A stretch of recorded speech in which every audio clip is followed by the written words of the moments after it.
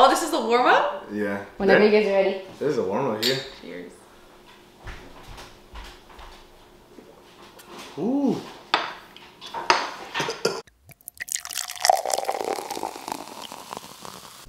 Episode 12, the uncensored episode, because it's gonna get good. We have here Miss Cindy. Woo! It's gonna get crazy, I'm telling you right now. But she is finally off of her powerlifting program for now, because she goes to the gym sometimes. Sometimes. Let's get into what got you into the gym, because gym for girls is you work. Sorry to say, a lot of girls just work out back, legs, abs, call it a day, and cardio. But you don't really just do that. Yeah, no. So I got into powerlifting. I got exposed to it back in 2017, and then I didn't actually get fully into it until, I want to say like 2019, end of 2019. It wasn't until I first got, I don't know, I've always watched it. I wanted to do it. I've seen girls lift some crazy amount of weight. I think it was when I watched this girl lift like over 300 pounds, and I was like, I want to deadlift that amount. Like, I want to do that. And at that point, I didn't even know like that was possible. I was just like, there's no way, like that looks so impossible to do. And it wasn't until like over time I was like, you know what, like let's give it a go, F it, like let's do it. And that kind of got me, I think, the exposure from my first competition. I signed up, I had no idea what I was doing, I didn't even have a coach, and I was like, you know what, like let's give it a shot, let's see how it goes. And that kind of, over time, I've developed a love for like lifting heavy and being able to break the stigma that women or females can't lift like crazy amounts of weights. And in this sport, you see girls lifting like 400 pounds, like just some crazy amounts. That's more than most guys in the gym, man. Yeah, so that kind of developed over time. But I initially had a background of bodybuilding. It wasn't like, it was more of like amateur bodybuilding. It wasn't ever anything like professional. Yeah. But it was more, I saw myself lifting, like I always wanted to lift heavy, so that's kind of what started that route and stuff. But I guess like when it came to like bodybuilding, I started starting the gym because I had a lot of trauma growing up, and throughout like the years I had like built up anger. So I learned to use that anger towards, you know, whenever I work out, whenever I do that, that pretty much kind of led me that pathway. Dang. So it was like your gateway, right? Yeah. The gym was like your gateway. Getting under all that weight, how you said, not normal for a girl to lift over 200 pounds, 300 pounds in any exercise besides, like I've seen hip thrusts, but you do it all. Yeah. Squat, bench, back, just everything that a normal, what you would say a guy would only do, you do it because of the industry of that sport itself. Mm-hmm. And how much for the ones that are watching, your fans, the people that follow you, how much time do you dedicate to that craft alone? Jeez. So in the beginning, I started with 6 days a week. Usually it takes about 3 to 4 hours sometimes, just because of stretching and mobility work beforehand. I cut it down to about 4 days a week now. Mm-hmm. And that's only because I have so many other things going on that that was the best way for me to have like optimal strength, and then also be able to still have my life outside of that. So you have a full-time job? Yes, so I work full-time. I'm in pharmaceutical sales, and then I have some little side hustles. We'll talk about that right now. I have some little side hustles, and just money I make on the side. Dang. So you go from your full-time job, you eat during your breaks or when you're driving, and then you head out to the gym and spend another 3-4 hours in the gym. Yes, so my schedule looks like from 8 to 5 I work full time, And then in between 8 to 5, luckily, I kind of work remotely. So I get the opportunity to kind of like, let's say if I use 10 minutes of my day into putting it to like other businesses that I have. So I use that time wisely. And then I get home like around 5. And I am at the gym at around like 6:30, and I don't get home till like 10:30. So the main question, what keeps you disciplined? What keeps you going in that hectic schedule that you have? Yeah, so for me, it's not really motivation, but it's to kind of show the world that it's possible. Like I kind of mentioned before, and I don't want to fully touch everything because I know it's going to be a very long story if I do. But I actually grew up in a very low-income family. My parents immigrated here, I believe, when they were like 20, 21. Damn. So I saw their struggles, and I saw like how they struggled throughout the years. And I mean, growing up, I didn't have everything, but I was always happy, and I had, you know, things going for me. But over the years, like, I did go through a lot of trauma. So like I always tell people, you know, I've been a victim of, I was molested when I was like a young girl. I've been a victim of sexual assault throughout my years. And not only that, but like I actually lost my sister at a very young age. So that was a very like eye-opening moment for me. Yeah. And I wanted to show the world that it's not, even though you go through so much trauma, it's how you overcome it. And so for me, it's been more, how do I put it? Like, it's been more of being able to surpass that and still say, you know what, I went through all this and I can still keep going. And I'm going to show you that throughout like all my setbacks, I'm still here. Yeah. Yeah. Biggest thing, I'm still here after everything. And I've seen it, you know, sadly over the years where people use their trauma that they've gone through and use it against themselves. Like, dude, I went through this. There's no way I can do this anymore. There's no way I can overcome it. There's no way I can.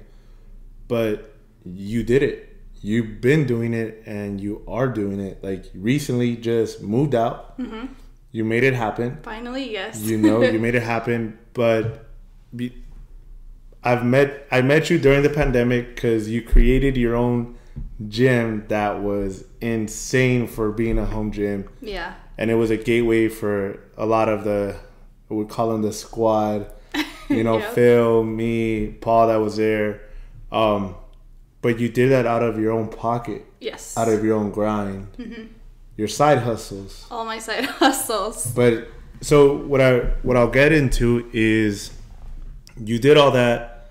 There was a point, just to touch on it briefly, there was a point where you lost almost everything financially because of a business venture you had, and it took a turn, and it fell through, and you had to find your way out of, what is it, like debt or all that stuff that you were saying last time? Yeah, so when I was 21, I obviously wanted to, like, my goal was always to, I want to retire my parents. I want my parents to be able to enjoy, you know, the rest of their lives and not have to work at the end of their life. So I actually started a business when I was 21 with a really good friend of mine, Bianca. And what ended up happening is it just, let's just say a 21-year-old that's naive, doesn't know much about business.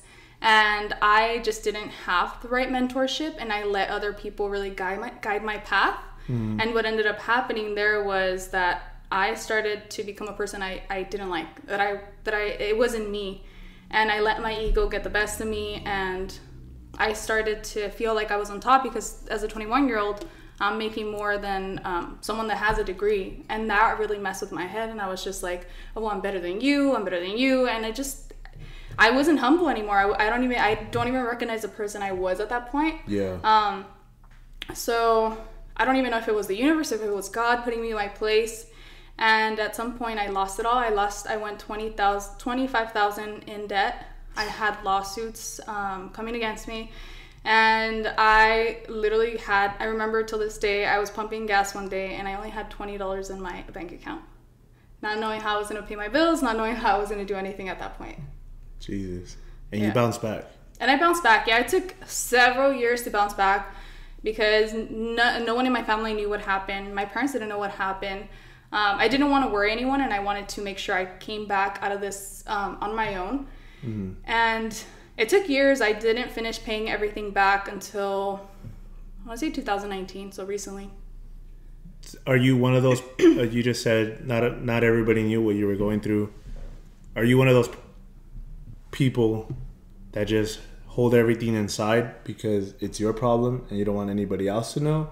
Or is it one of those things like, I know what I need to do and I'm going to do it and that's about it? Like, I don't need to speak about it.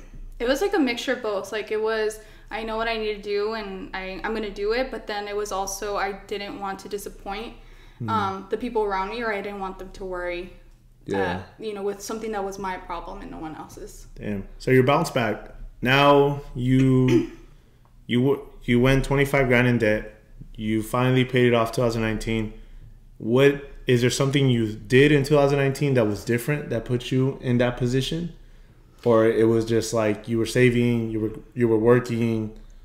What was it that was about 2019 that helped you get out of that hole, you would say? It was more so that I was working because I was still going to school. I still wanted to just finish school and still get my bachelor's. And throughout that time, I was like, if I'm going to go back to school and I'm going to graduate, I'm going to do it without debt. Well, I'm still paying off debt that I have. And at the time, I was literally working full-time. Whatever way I can make money, I would do it. It came to a point where I was at T-Mobile selling cables on the side. I would find ways to just make some extra money. To make some extra money as I could, and just like ways to generate extra income aside from what I had going on. Dang. I'm trying to figure out a way to ask this. What is one thing, because we spoke about it in the last episode with Mia about guys putting down females, empowerment, you need us in order to do this and do that. You're not that way. Knowing who you are, you're not one of those that says, yeah, you need a guy to do this and do that. And if a guy speaks down on you, you don't hold back. Speaking, like we're talking to each other right now, but speaking to the females and the women that listen to this now, how do you go about that? Because you have to go, and I'm sure you have gone through a lot of different scenarios where, guys put you down or try to put you down, and you're not one to hold back. Yeah, so should I bring it up now? Should I bring up the secret now? Boom, uncensored. What's your business? What's your side hustle that you do? So it took me a while to actually figure out how to, not feel threatened by a man, or feel like, I deserve to be in the spot, and you don't, just because you're a man, you have no right to talk to me the way you do. Correct. No matter what your opinion is. No matter how much money, and no matter what your standard is. It doesn't matter to me, because at the end of the day, I don't need you to make that money. I don't need you in any way. I can handle my own. I have been for years. Thanks. So I don't need anything from you, and specifically, like if we're talking specifics, but I actually learned this. I guess it took me a while to learn it, but I actually have an OnlyFanz, so that's kind of how I learned it over time and how to take my power back. Mm-hmm. When I first started that business, it was very weird, very strange. I was very like half in, half out, and I was obviously not making like crazy amount of money, because I was like, I kind of want to do it, but then I kind of don't, or I'm kind of scared of what people think. And for a while, it was just like back and forth. And it wasn't until recently in December last year, I was like, you know what? Like, I don't know why I was so worried about ever finding a guy that was going to accept me for that. And I had to hide it, and I had to just not be myself. Be like a hidden person. Yeah. And then I was just like, you know what? Like, like later on, like, you know what? If I do this, I want to find a genuine person that's going to like me for me and everything I do, because that's how I come. I come as a whole package. Yeah. So I no longer am threatened if a guy's like, oh, I'm not going to date you because you have it. Cool. Everyone is, has their own opinion. Right. Everyone is right to have their own opinion. That's fine with me. Yeah. And we can move on from that. And I didn't start feeling that way until I stopped dating for a while. And then I went back on OnlyFans in December. And the moment I shifted my mindset, the money just started coming in. What do you mean shift your mindset? At the fact that I was no longer afraid to talk about it. I was very open about it. I told people about it, and I stopped caring. So we've had that conversation, and want to say the conversation that a lot of people at this point that you heard OnlyFans is not intrigued. What is your purpose on OnlyFans? Because everybody sees it, you know, in a more derogative way for females to do it, and to the knowledge, guys do it also. Yeah, so there's a lot of things that go in that industry, in the adult industry. And I mean, to each their own, but I enjoy it. Like, I enjoy having that dominance, being confident, and then it's all under my own rules. No one is telling me you have to do this, because the moment you tell me you have to do this and you give me some type of like, no, you're a whore, you're this, you're blah, blah, blah, I can easily block you. That doesn't faze me. Just because you're on there, you have no right to talk back to me, and I will block you. You can't bully me on there because I will block you. I don't need your money. There's plenty of other people out there. And has to be that mutual respect. And a lot of your fans know this, and then there's a few that don't. And they feel that they can come in here and judge you and tell you things. And I've gotten a lot of hate messages, and you just have to have really thick skin for it. Yeah. It's not an easy business. What people think, it's like, oh, if you make one, you're going to make a lot of money. It's not true at all. You really have, it's like you're treating it like a business. Like, you have to promote. You have to be on it constantly, create content. It takes a lot of time that people don't realize it does take to actually be successful in it. So you have a full-time job, full-time part job at the gym, and you do this side hustle. Yes. That has now gotten you into a position of not just money, but of confidence. Yeah. So it's definitely built my confidence a lot, where I feel really confident as a woman, as a female. And I know what I like, I know what I want, and not only that, but it just gives me that freedom to have extra income coming in, because it's not the only business I have other businesses, and it gives me that freedom to, you know what, it pays my rent, and then the extra goes into other investments that I have long-term investments. I have another business in photo booth that I do photo booth rentals, so it's not the only thing I have, but it gives me that, it opens up other gateways for me to make more money. It gave you the power to do other things besides just being strict into, you need a job, you pay rent, you go to sleep, you wake up, and you do it all over again. Correct. I wake up, I go to my job, I go do what has brought sanity to myself, which is the gym, get out of that work environment in the gym, preparing for a competition, to another business venture, and how you just said, the photo booth, another business venture.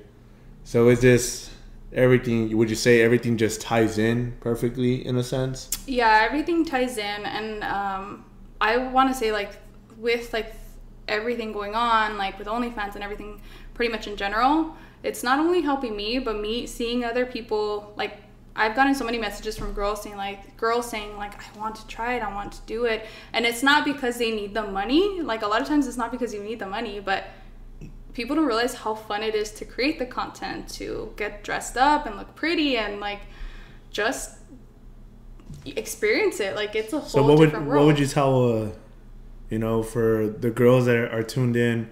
Because this episode obviously is gonna air the following week coming, which is in April 2nd, I believe.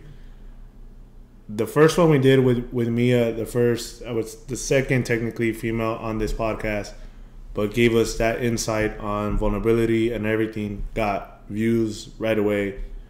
What would you tell the girls that tune into this one, your fans, your followers, girls that tune into the podcast that follow us?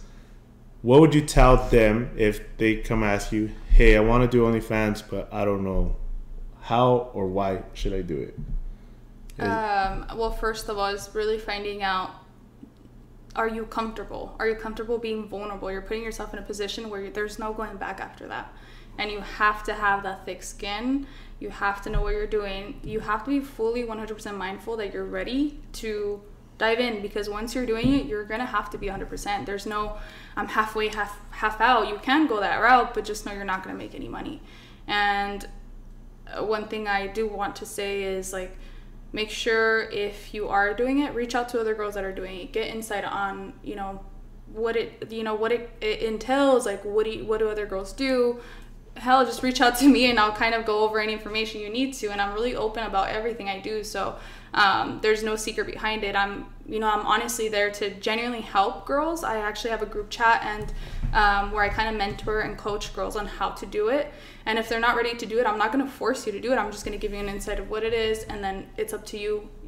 It's your decision at the end of the day. It probably sounds funny. So you post pictures in lingerie, you with sports bra, all that stuff that we already see on Instagram. Mm-hmm. You just get paid for it. Yeah. I basically just get paid for it. I get paid for a lot of crazy stuff.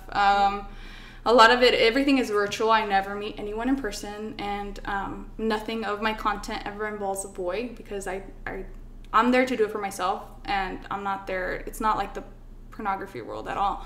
Only if you would want it to. It's an option. Let's say you're with a significant other, or you have someone that you trust to do content with you. By all means, go ahead and do it. I know girls that do it, and I have girls that can coach you on that too. But I personally prefer not to go that route. I do it for me, and I enjoy the confidence of it. But you hear crazy things from. There's a lot of men that don't even want any type of nudity. It's just simply having someone to talk to. I actually charge for the virtual girlfriend experience, which I made up, and I charge them per day. So there was like a week. I had a guy giving me an allowance of $400 a month, and that allowance, it was just for me to talk to him every day. Good morning, good night, how's your day going? Simple, like that's it.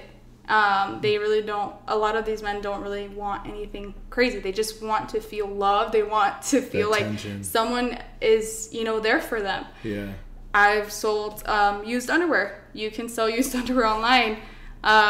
There's been points where like, I think a guy asked for a video of me saying, get the heck, stop being a lazy ass and get to the gym.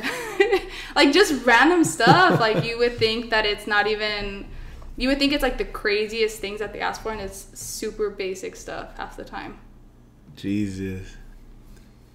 So we're not going to throw a number out there, but you're making pretty decent amount now because you went pretty much all into it. Yeah. So with going all in, do you think going all in on any business venture gives that turnout? Yes, you definitely have to put 100% into everything. I learned that lesson now because I was putting more time into this business versus my photo booth business. So my photo booth business is right now struggling. So I'm working to even it out where I'm marketing both the same way. And I noticed that over time, which is something I'm working on. But you really have to put in 100% in everything you do, because if not, it's not gonna get anywhere. The same thing goes with like work, with if you're trying to go to the gym, like you have to 100% fully commit to it. So piggybacking off of that, women in this, what's going on now in this world, how ruthless this world is, and it's talked down upon any gender and everything. Speaking on what you had to experience and what you're going through now and previous, what do you tell a woman trying to go into business for her own, or trying to be confident on her own and be, just on her own without needing anybody in particular?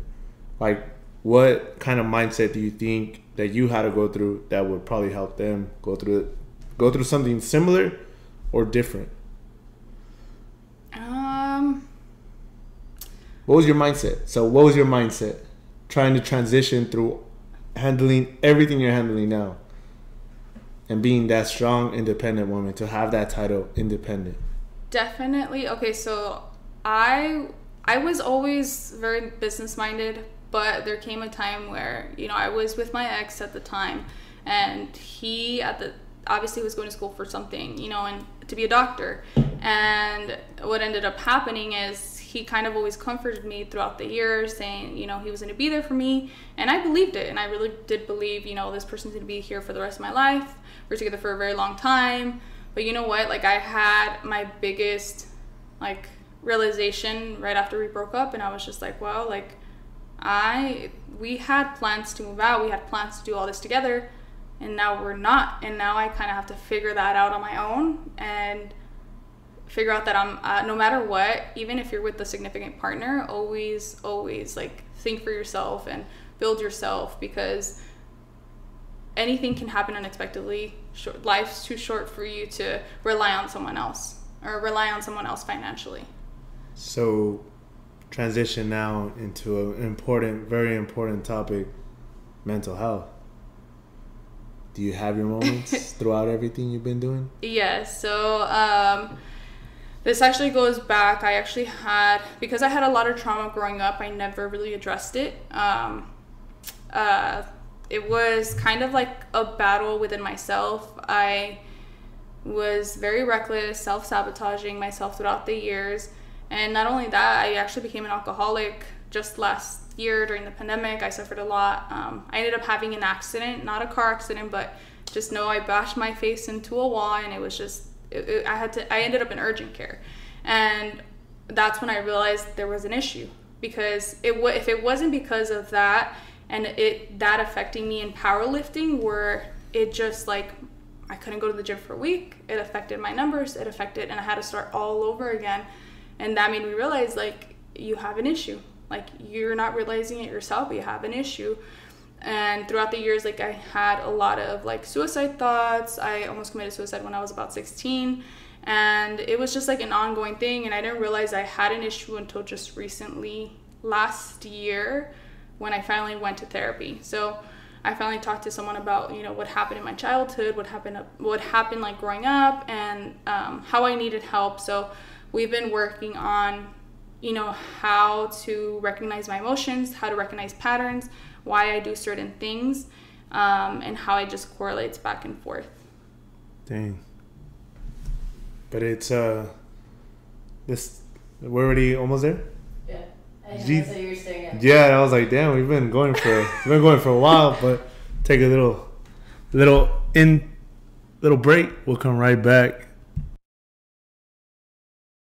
What?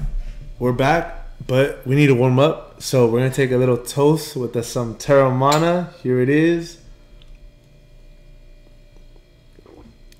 Ooh, that was smooth.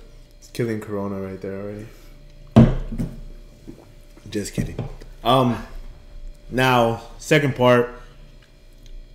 Do you think it's important to believe in having the right set of people around you? Yes.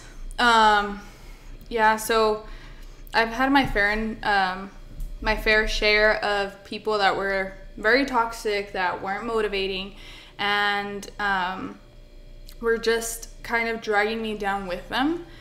And I noticed I ended up having like really bad habits with them. So it really does come down to really eliminating people that are not benefiting your life in any way, or you're not learning from. I've over the years like cut down the amount of, like my circle is actually starting to get a lot smaller now, but it's with people that correlate with like my mind and my mindset and my goals. And I have friends that are more in the powerlifting side, and I have friends who are more on like the entrepreneur side, and I have friends who are just the entrepreneur side, but then it's not, it just varies. Like everyone is a little different, but they complement. Yeah, I feel like it's important to really identify the people you want to hang around with, and you also want to have people in your life that motivate you and can share some knowledge with you, which is something that I am always looking for, and I always want to learn from everyone. Just because we're all different and we all have different avenues that we're going in and stuff like that. So with that being said, you had mentioned earlier to the gym, you started powerlifting. When you got serious, you actually got a coach. Did you go through a certain amount of coaches, or was your first one the only one and you said, hey, this is it, working for me, and that was it? Or did you go through like some trials? I went through some trials. When I did my first competition, I did deadlift only because when I signed up, I remember I was listening to the Gary Vee show, the podcast, and I was like at my office. Yeah. And I was sitting there, and he was talking about like, if you don't just sign up, do something in your life, you're never gonna start. Like you're always gonna be saying like, whenever I'm ready, but you're never gonna be ready for anything. And it wasn't until I listened to that podcast, I was sitting there and I signed up for one competition. At the time, I could not do squats because of my knee injury, but I was like, I can deadlift, so I did that. I had no idea what I was doing. I had no coach. And I remember reaching out to people on Instagram like I was looking for a coach. And then I don't know how it ended up being from a friend to a friend, and someone introduced me to Paul and Bishop. And shout out to Paul and Bishop. Shout out to Ape Podcsst. Yeah, so someone introduced me to them, and they are the most amazing, most motivating people. Just super genuine. And they helped me out through my whole prep. Like, it was so different, the fact that I didn't have to ask them. Like, they just literally just showed up for me and helped me out through. Yeah, they just came out, supported, and they helped me out because they know how much work it takes to even just do a whole competition. And I didn't really have a coach then. It wasn't until probably close to my second powerlifting meet. Right before that, I tried looking for a coach. I hired one online. It didn't work out. Like, it just didn't work out. And I was like, okay, whatever, trial and error, I'll figure that out like later on as I go. And I think that's how I ended up meeting Ari. Someone introduced me to Ari, so he's my current coach. Yeah, we've had our trial and errors, but I eventually, like, we've been working since my first full power competition, and definitely since then, like, I've been working with him because now he knows like how I work, he knows what I need. So it's honestly, it's helped a lot because all three of them have actually helped me so much through the whole powerlifting journey, because it's a lot of work. How much time has Ari like dedicated to really know you as technically his athlete?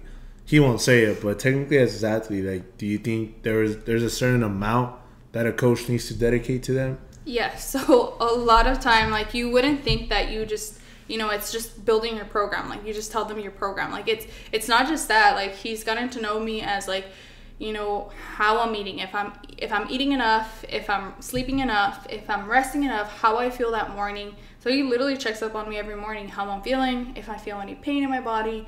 Not only that, but he's there at the gym, just making sure that if I need any help, if I have any questions, making sure I'm executing every lift accordingly. And it's a lot of work. It takes more than an hour. Like, no doubt. Or 30 minutes. Or 30 minutes. Like, if we're talking about personal trainers, it's different. It's way different from that. A coach is literally there throughout your whole life. They know everything. They know everything about you, from your mental health to what you eat to what, if you're sleeping enough. Like, it's not just you're paying a personal trainer for your time to work out, because they may know you for that amount of time, but they don't know how your body works. They don't know what you do outside of that. And a coach definitely takes your time, and they're pretty much there throughout your entire life. They look at it for like the long term. It's more long term, yeah, definitely. Dang. And only reason I bring that up is because even me and him don't coach in the same industry. Like, powerlifting, I coach high school sports, but I do agree that it takes more than just showing up, here's what we need to do today, and that's it. It's just like, no, you need to know who you're coaching. You need to know how they learn and how they work, what's going on outside that can affect them in here. And once I would say, showboat our talents, competition, all right, this is what we need to do next for us to get better next time, and not just hit me back up when you got more money in your pocket, and we'll get to it. It's definitely not a transaction. He's been through all my mental breakdowns when I cried at the gym. Dude, he's even brought me food one day because I just had a terrible week when I was moving, and I decided to move when I was 3 weeks out of my competition.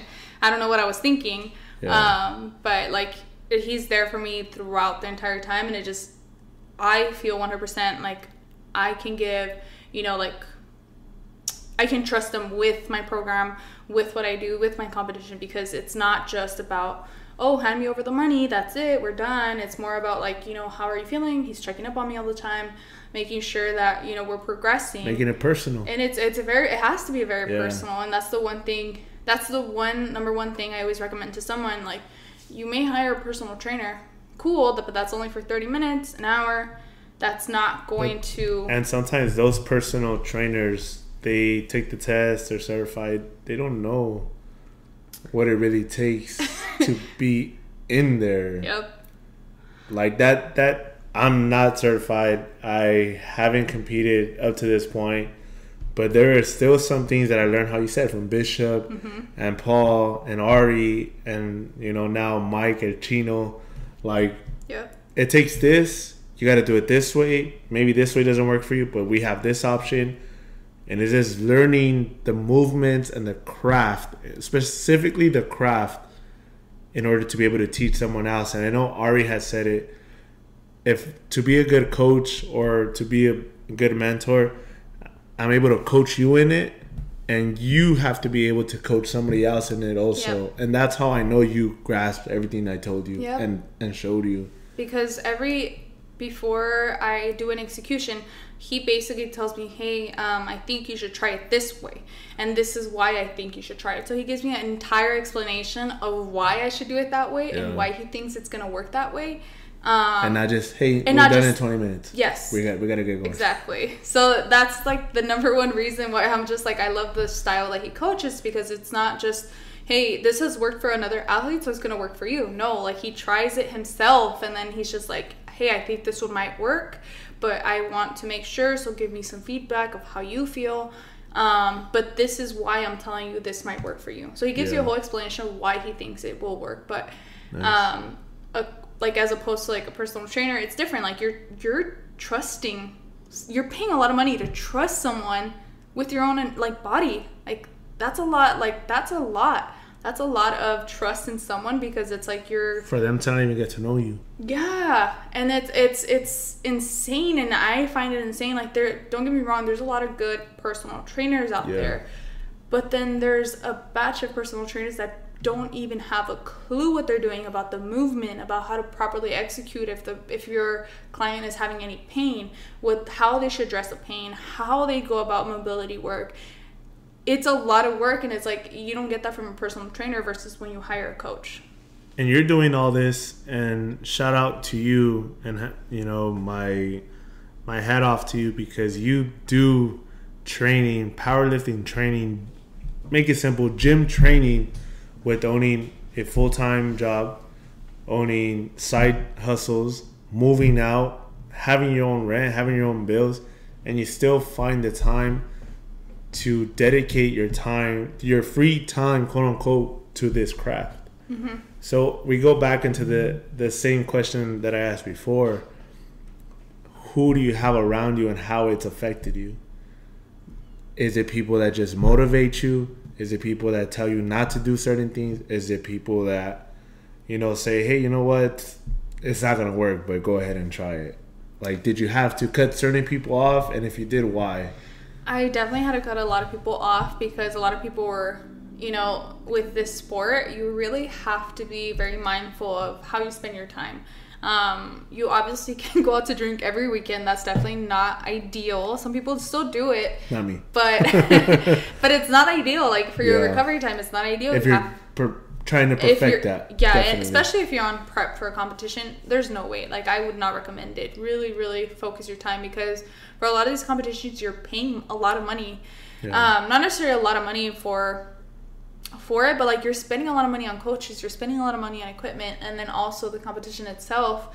And I had to cut people over time, because they couldn't understand the fact that I was busy that weekend, because I'm resting, I'm recovering because I have prep, or I'm recovering because I'm really taking it serious and I want my numbers to increase over time. I don't want to let my progress just die down or it affect me. Yeah. So it's not the same. Like I don't have the time available to just go out and get drunk on a random weekend. And a lot of my friends, I had a lot of friends that were more of they wanted to be out on the weekend, and it's like I can't do that. Like I have so many other things going on. It's not just work 9 to 5. Like I have a business, I have multiple businesses, I also have powerlifting. Like that takes a lot of my time.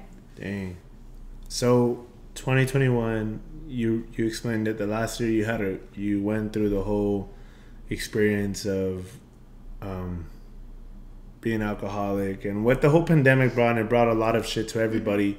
how I explained it in the other episodes. But 2021, you entered and you went all out, and we spoke about this.